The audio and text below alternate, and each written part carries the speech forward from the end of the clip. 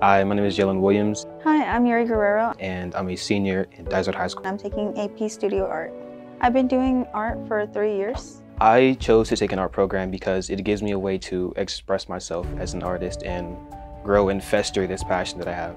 As an artist, I've learned to trust the process and understand that I'm not going to be perfect right away. What I've learned is that it's okay to make mistakes and not everything is always going to be perfect the first time.